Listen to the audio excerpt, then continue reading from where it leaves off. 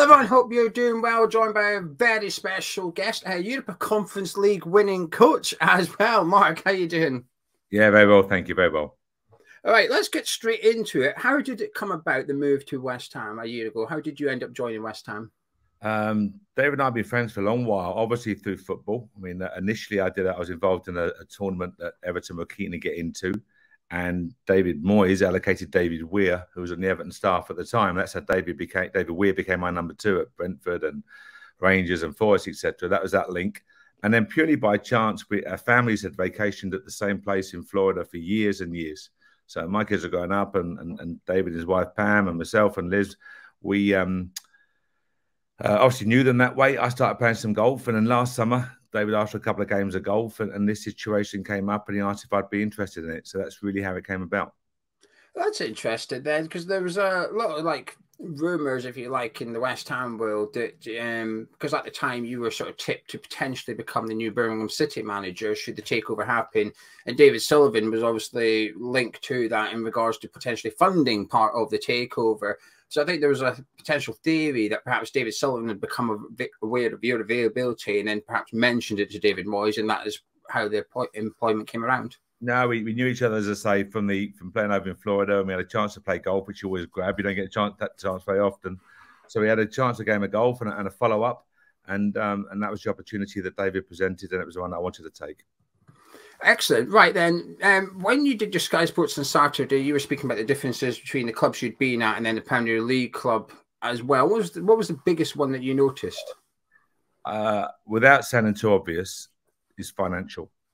And you're going to say that everyone strives for the Premier League, the land of milk and honey, the wealth and the riches that come with the Premier League.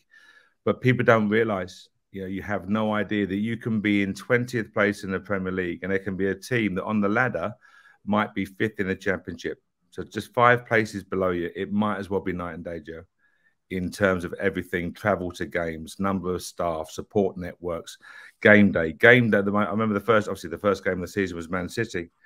And you look at what an event match day in the Premier League really is. What it means. I don't want to state the obvious here. I hope people can read more than what I'm just saying.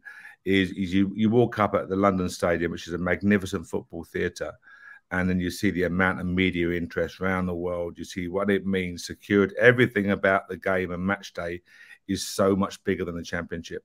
And we are talking about, as I say, it could be a team 4 or 5 places lower. That's all in the structure.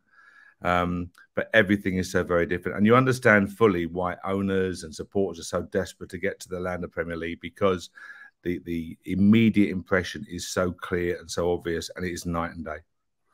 One signing I want to ask you about is Flynn Downs, because, again, it's sort of West Ham conspiracy theory, if you like, because when you arrived and then the Flynn Downs looked like he was joining Crystal Palace and you came to West Ham, and the people have had a theory perhaps you recommended Flynn Downs to David Moyes or potentially of that ilk.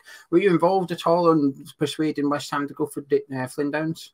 No, I think David Moyes, as a manager, you'll always ask. I'll do the same. I ask my staff about recruitment, set up targets for you and potential targets, and you look at them. Flynn was a player that we had played against many, many times. I like the fact that Flynn has an edge to him, young, comfortable on the football, would benefit enormously from working with high-quality players or higher, like the likes of Declan and Lucas, etc. So when asked my opinion, yeah, it was a very positive. I like Flynn. I like him as a player. I like him as a person. But it was all about the manager and the recruitment team and the rest of the staff as well. So everyone contributes in that type of process. Last summer, how sort of involved was, I know you arrived during the summer, so perhaps it's a difficult question for you to answer, but one thing we as West Ham fans are always intrigued about is how West Ham go about player recruitment, and how involved is David Moyes, how involved is David Sullivan. Obviously, we had Rob Newman involved as well. Would you say that Moyes has control over the incomings at West Ham? Yeah, David, he's the manager. He picks the team. He has to be comfortable with the players that he picks.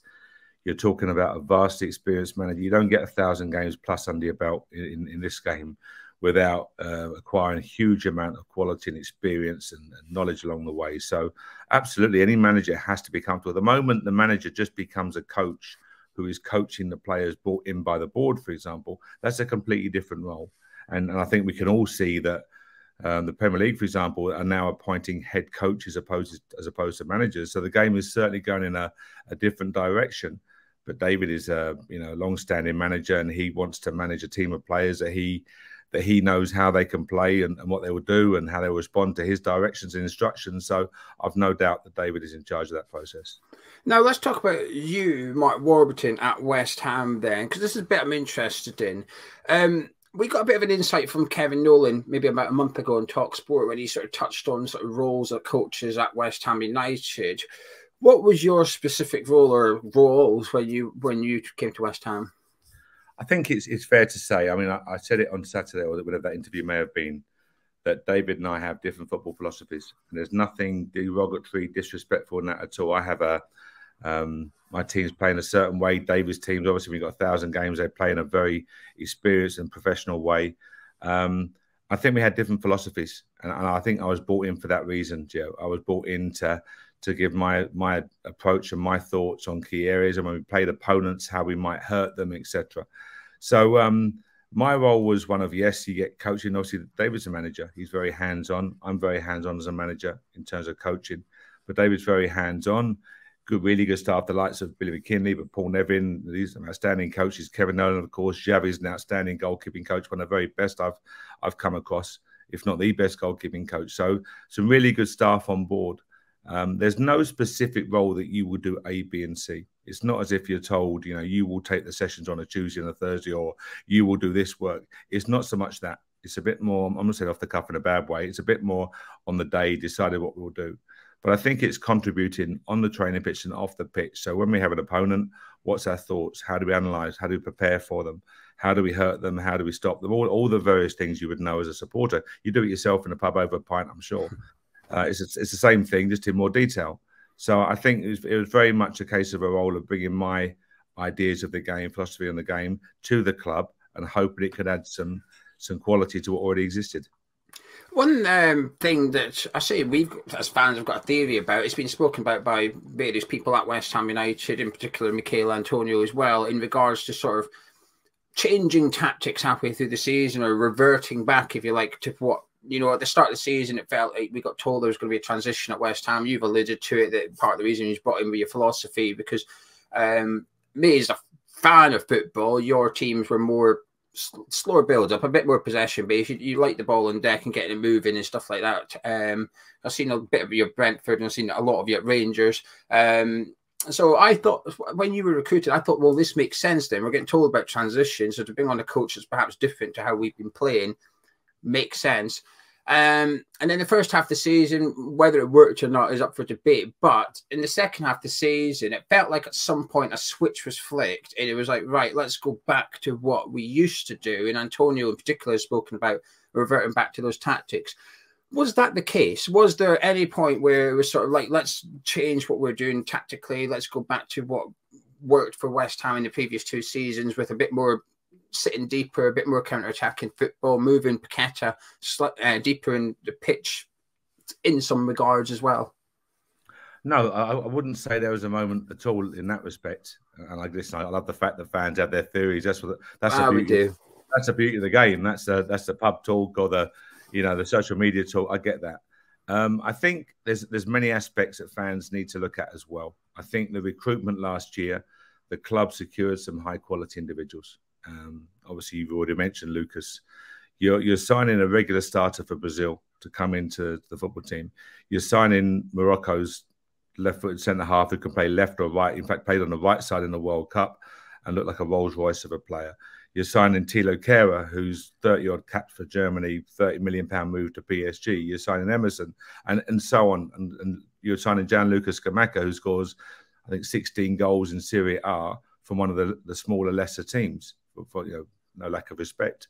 So the recruitment was wide ranging. The manager Rob Newman deserves a lot of credit for the going out and all the staff supporting it, and obviously the chairman for backing it financially. I think what the key is, Gio, is how long players take to adapt to the Premier League. And people say, I hear one fan said to me, they're paid a lot of money, they should adapt straight away. You can't. The Premier League is that unique animal. Think back to your first question, what's so different? I'm not digressing here. I'll come back to your question. Someone asked me at the weekend, I did a conference at the weekend, and someone said, oh, you know, what's the difference? Well, you look at Leeds United in the Championship, for example, and if I asked you for your first impression of under Mark Bielsa as a, you know, hugely respected coach, outstanding coach, you would say to me, they run so hard. They steamrolled teams. That's what everyone tells me. Leeds United was so fit. The documentary, they run, never had a day off. They steamrolled teams. You come to the Premier League, you don't steamroller teams because everyone's a thoroughbred athlete. You know, you look at Declan, you look at Thomas Suchek, look at all Jow, you look at all these players and all the teams. Look at the distances and the physicality. You know, you have 6'3" thoroughbreds. So that side of it is you know, is adapting to that every single game in the Premier League is an event. When you have recruitment on the scale that West Ham had, and the different types of players coming in, and then you had the injuries, you had the World Cup break. You know, you lose Naya for Ibrox after 10 minutes to the innocuous injury, out for, was it 3-4 months? So we had no centre halves for however long. All of these things, you got players adapting to the Premier League. And I think that's one of the big things for West Ham for the first 4, 5, 6 months is players adapting. You know, and the expectation from fans, quite rightly, would be high because you spent good money on high quality players. You know, you've got a really good look at the likes of Deck and Cresswell and Mickey Antonio and Jared Bowen and Said Ben Mam and Kurt Zuma, and you know, if I missed anyone out, Vlad, an outstanding professional, Vladimir, you know, Kufau, you look at Thomas Suchek, and if I've missed anyone out, there's no intention to. Goalkeepers wise, you know, you look at superb from Lucas, you look at Alphonse coming in, so the squad is strong. But as I say, the key, when you look at your centre half, centre midfield, and up top, that's the spine of a team that you're looking to mould, bring in, get used to the Premier League. And I think sometimes it takes so long. You look at the players at other clubs and you say, he didn't show last year. And look at him this year. And you hear it time and time again. And when it happens to your club, we tend to forget about it. I think coaches are guilty as well, that these guys are, look at Lucas in the last 3 months of the season. Look at the quality. The ball for the winning goal in the final should be enough to pay for the transfer fee, all joking apart. But you look at his quality. And you look at Naif and all those players coming in, supplementing the obvious quality that you already had here with Declan and Jared and Aaron and the rest of the team. I think it's just an aspect of time, Joe, more than anything else. So there was no switch being flicked. There was no major decision to revert back. But I think it's how, so I'm round on a little bit, but what I mean is teams have a perception of different clubs. And the perception of West Ham outside is, they're dangerous at set pieces. That's an obvious one. They're physical. Look at their set piece threat, you know, and they're a counter-attacking team. And every time I spoke to someone, be it in the media or a friend, it was like, oh, a great counter-attacking team. Your set piece threat. Every time you go in for a drink after a game, the opposition say, your set pieces are so dangerous. Natural data was we hadn't scored many goals early on. But it's just that perception in football, Gio. So we were regarded as a counter-attacking team. So did we revert back to it? I think we always had, when you have a player like Mickey Antonio and Jazz with his pace and Said, you're going to be a counter-attacking team. It was the arrival of Gianluca probably which changed things, and we had to try and look to adapt. So there's more aspects to it, I think, than just the obvious one that we flicked a switch. Also, ramble on as much as you want. Everyone's tuned in to hear you, not me. They hear about me every other day of the week. I don't want to talk nonsense, but I'm just trying to get the point across that such a big transition to Premier League from anywhere else. It's huge. Yeah, but speaking of Antonio, what was your thoughts of his podcasts throughout the season? Some of them were obviously didn't really say anything, but there was one or two which I think caused controversy for West Ham. That one particularly just before the Conference League final as well, and obviously Moyes deflected away from it in the conference as you'd expect. But essentially, you know, saying that Scamacca won't work at West Ham, and then he's talked about tactics throughout the season now and again as well. You speak about. Well, it was him that said that they reverted back and stuff. And it makes sense what you're saying. But from Scamacca and Antonio, you're going to have to play two different ways because they're two completely different types of striker. But what did you think of Antonio's comments? Honestly, I never listened to them. And that's not being rude to Mickey. I had a great relationship with Mickey. You know, really enjoyed talking to him and watching him play, etc. But I don't listen to those things because you can get yourself lost and tied up. And I thought the manager dealt with that really well in terms of, as you say, you just, you know, straight back and deal with that type of question because it can become awkward, for want of a better expression, but I think it was just dealt with. And listen, if Mickey's got a platform and the club are happy for Mickey to talk in that manner, well, then so be it. But me personally, Gio, I never listened to it. As a manager, it's not obviously at West Ham, but you've got QPR, Brentford, Rangers on your CV. Would you be okay with your player doing podcasts like that, or would you prefer, call it a bit more old school if you like? I don't mind calling it that, where it stays internally. Yeah, I think every manager's got a different way of doing it. And as I say, full of respect for David with 1,000 games plus, which is a magnificent achievement. I keep saying that. For me personally, I like to trust the players. But I'm very honest with the players at the start of the season, Gio, is that if there's anything put into the media which in any way is negative towards our squad, our club, our performance, then it won't be tolerated. That's my own personal way. Now, you can talk about the rise of social media and the rights of players, and they're so comfortable and so familiar on social media platforms. But I think at the end of the day, they're paid by the club. I'm paid to manage that club if that's the role I'm in, and I try to make that very clear. I'm not a shout and screamer and a baller. You just make it very clear to people. This is what's expected. You'd expect it of me. If I went in the media and said player X is nowhere near good enough, I'm not going to pick him, you'd be up in arms. But how can it be all right for a player to do that? So no, I'm very clear on that type of thing, and I think it's important that everything that is said in the media, Gio, is for the good of the club. And if there is an honest comment like that, and you guys jump all over it, I'm sure you will do. Two big competitions, obviously Premier League, Conference League. Let's start with the Premier League. Did you ever worry about relegation, Mark? Yeah, absolutely. Absolutely. You worry about relegation. I think every team, Premier League status has to be the overriding factor for any club.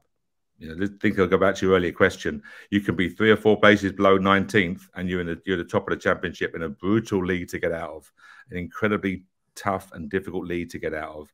And that's just 4 or 5 places below. So you've got to make sure, Joe, that Premier League status is your overriding concern. So did I have concerns? I did. I'm sure the manager, everyone did. Every fan did. Every player did, because you have a responsibility. You're paid by the club to deliver a level of performance and to retain status and move the club where we all want it to be. And that goes for every single club in the divisions, relevant divisions. So, yeah, very obvious concerns. And we had to make sure we deliver performances to get us out of that position. A potential interesting one, obviously, going back to the very start of the season, when you spoke to David Moyes, I assume there would have been a conversation in regards to the targets or the ambitions for West Ham's upcoming season. What were they? I think there's an obvious one. I'm always asked that one at previous clubs I've been at. And you know the size of a Rangers, for example, and the expectation there. So you always ask these questions. So let me try and answer it by saying, when I was at QPR and we came, I think we did eighth tie with Cardiff. I think we were. I can't remember what it was now. And people said to me, "What's your ambitions for the season?" And I think our budget was down at 16th or 17th. So some reporter, good guy, said, "I guess anything above 16th is a good season." And I said to him, "How can you finish 8th or 9th and then have a fan accept 14th?" It wouldn't. So I think the problem for West Ham is that I think the average finishing position for the last 10 years have been like 10th, 10.6 or something. And then suddenly you've had Europa League football. You're in Europe, 6th and 7th.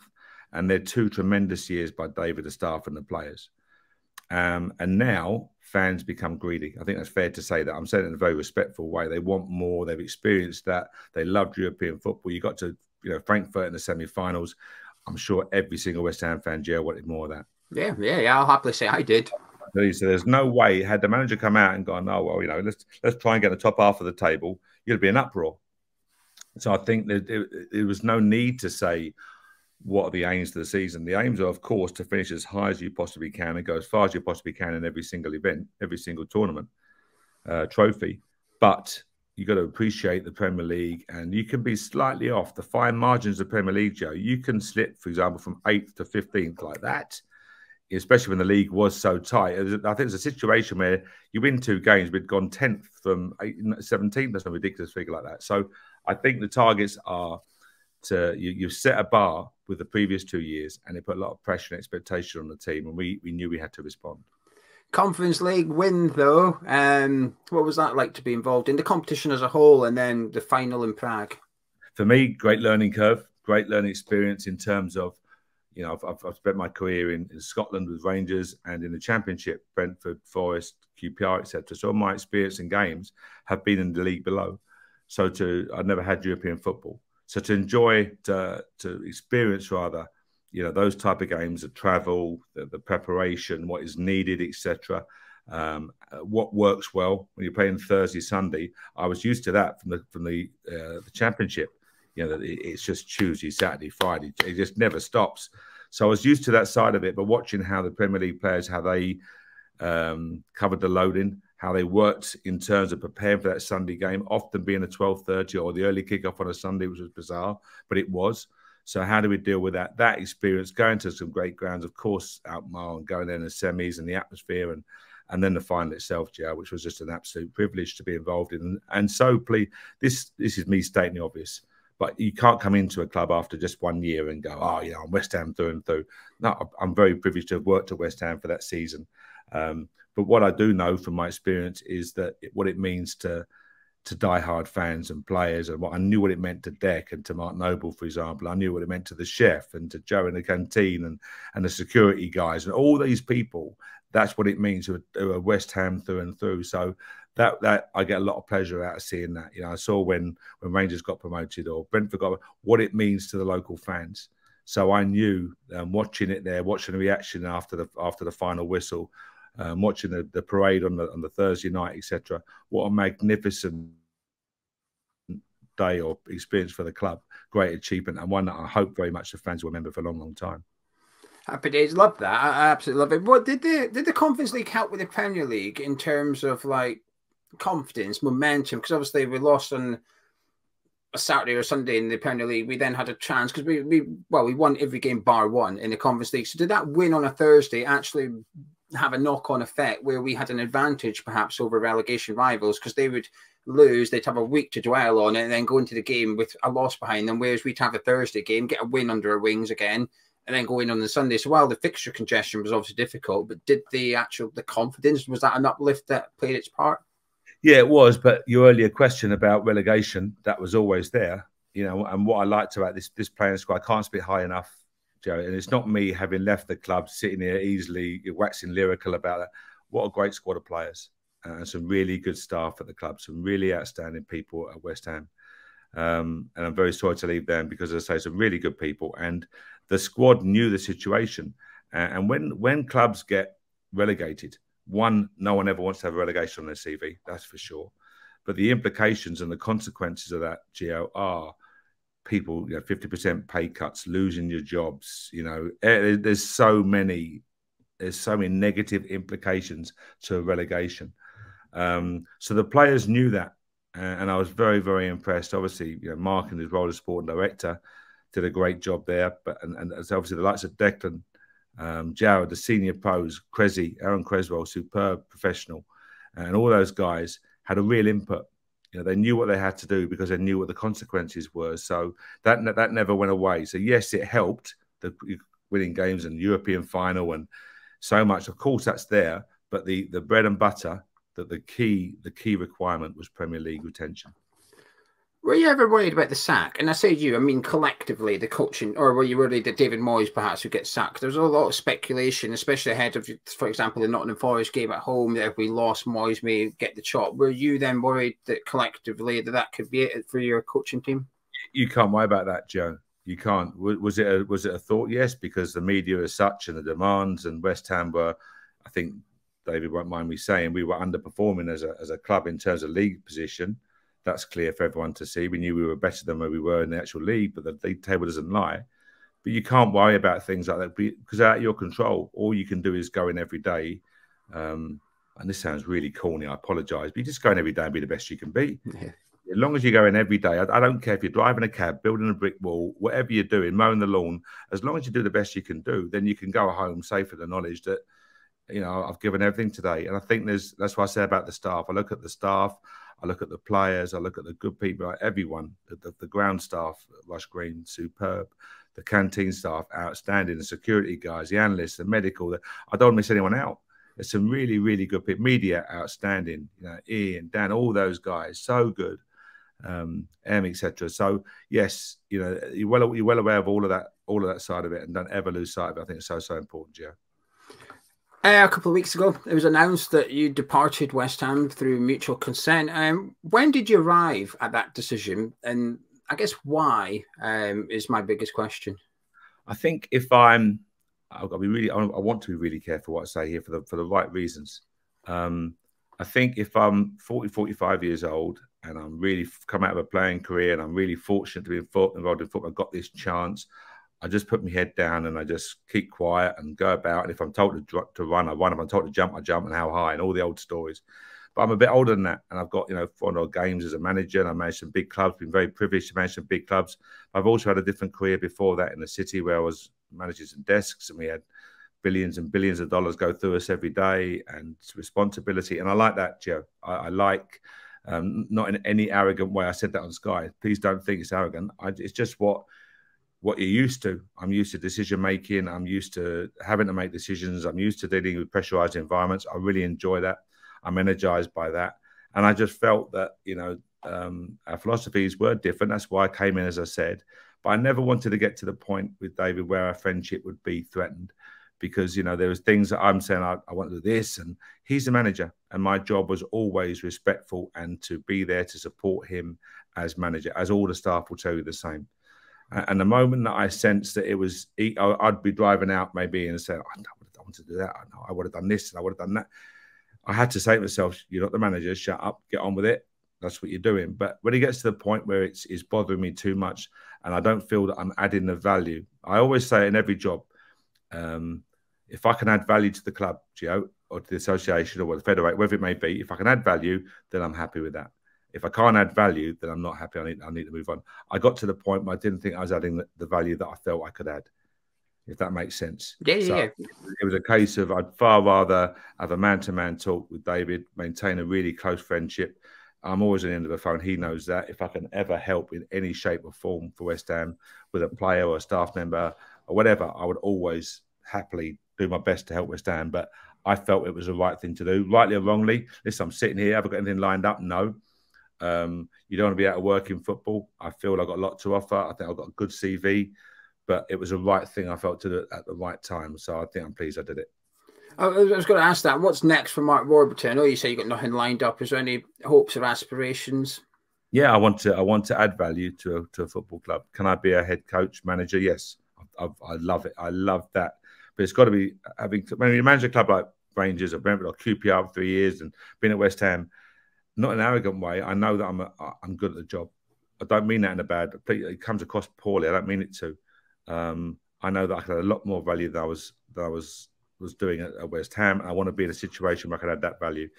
Do chances come along in the UK right now? There's a trend to go for younger managers. I look at ex-players, which is great.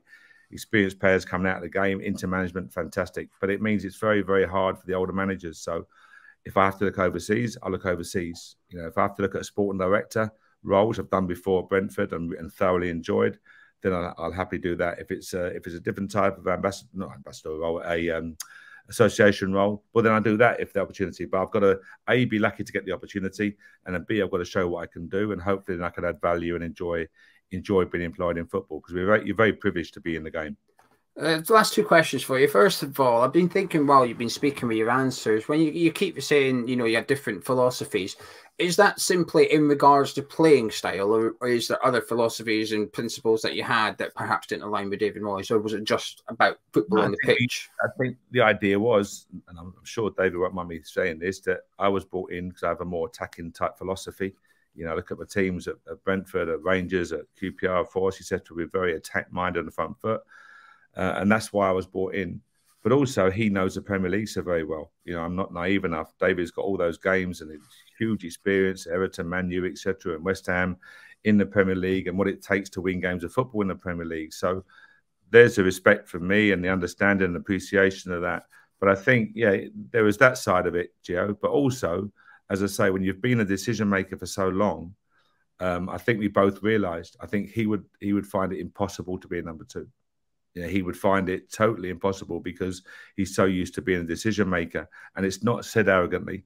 It's not said in that way. It's just said that, what time are we training? What time are we reporting, etc. And, what's our schedule look like? What we're going to do today? All these things, you just naturally do it. And I found myself, someone would say, like, what time are you reporting for living in the airport? Oh, that's not my job.